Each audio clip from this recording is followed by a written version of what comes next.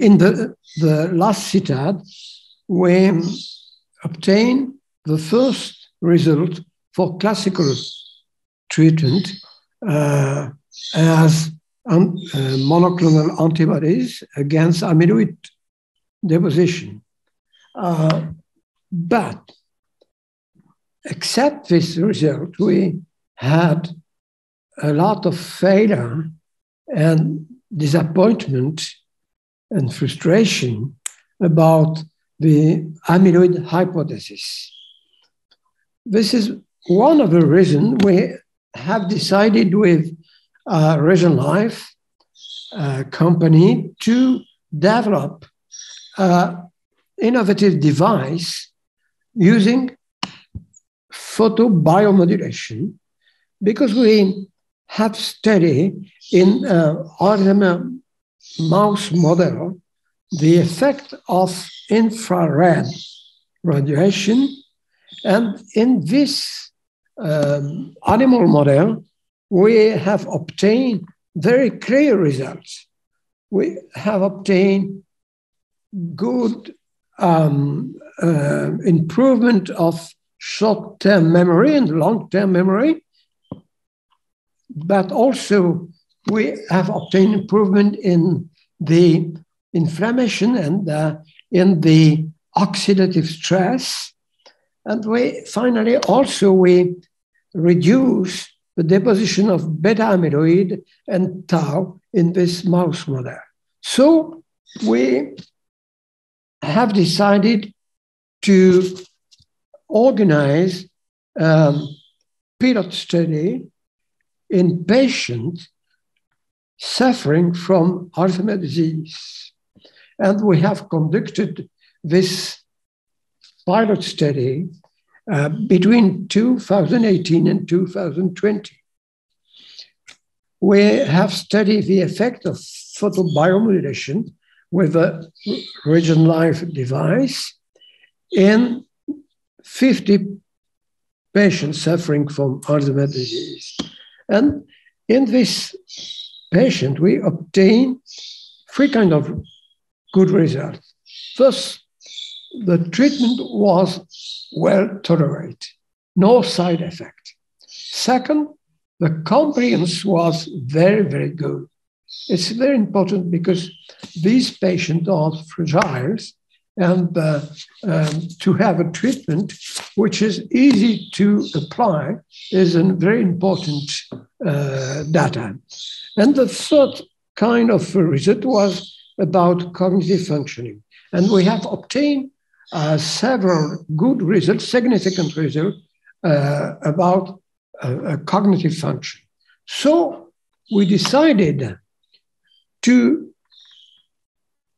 organize a pivotal study using the REGEnLIFE device, but in a greater number of subjects. We decided to study this device in 108 subjects in the University Hospital of Toulouse. And we have presented this project at the CTAD in San Francisco a few days ago. And we have obtained very good acceptance from peers, and we have discussed all the benefit we can obtain with this kind of device. You know, the amyloid hypothesis was very fragile, but the last result about lecanemab from Eisai has reinforced the hypothesis. But we are sure, and we have the support of the ADDF, that is Alzheimer Drug Discovery Foundation. We are sure that we have to look beyond amyloid and tau. Beyond amyloid and tau, that means we have to have several targets outside beta amyloid and tau, and which are the two hallmark pathological protein of the Alzheimer's disease. And we think that mitochondria could be one of the target. Neuroinflammation could be one of the target. Oxidative stress could be one of the target. And our device, the REGEnLIFE device, using infrared photobiomodulation, act in mitochondria, in neuroinflammation, and also in oxidative stress.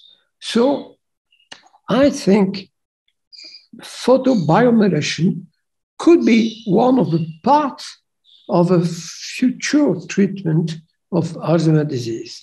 As you know, we have obtained results in AIDS because we have focused on several targets, and we want to do the same strategy for Alzheimer's disease. The future treatment of AD, Alzheimer's disease, will be a combination treatment. Anti-amyloid monoclonal antibodies, also anti-tau treatment, but also anti-inflammatory treatment, anti-oxidative stress treatment. And this is why I'm sure that the photobiomodulation treatment using infrared radiation could be one of the solutions. Not the solution, but one of the solutions for the next treatment of this terrible disease, which is Alzheimer's disease.